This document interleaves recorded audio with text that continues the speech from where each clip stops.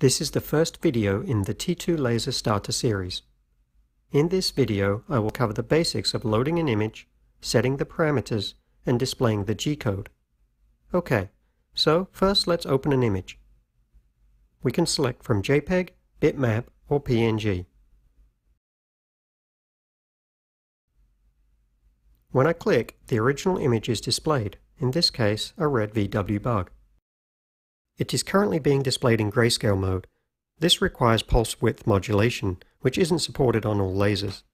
We can also select Dithered, which simulates colors using a diffusion pattern. It appears to be gray levels but is actually only black and white dots, and will work on any system. The last conversion mode is black and white. This is ideal for clip art or logos. We will use grayscale mode for this image.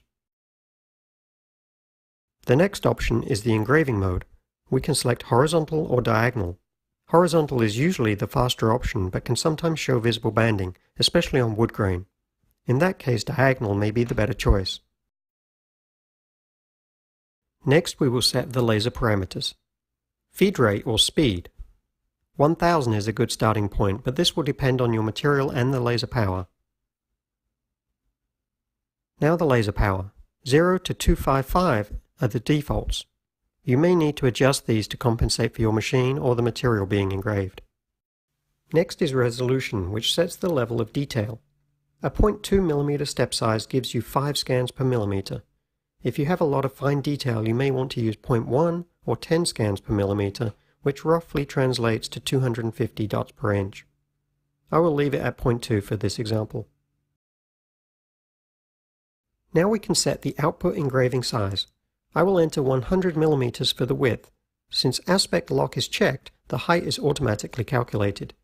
If we wanted to distort the image, we could uncheck that box and enter the value separately. Now click OK and the image is resized. So I'm happy with that. Now I can either save the G-code or send the file to the laser.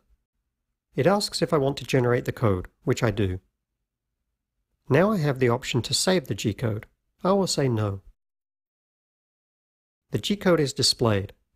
Just over 56,000 lines, which will take around 14 minutes. I can press the View button to see the simulation, and double-check the lower left and upper right extents. Everything looks good. Now we can position the laser to the lower left of the material, set the origin or home position, and start the job. Check future videos for more details. Thank you for watching, and I hope you enjoy using T2 Laser.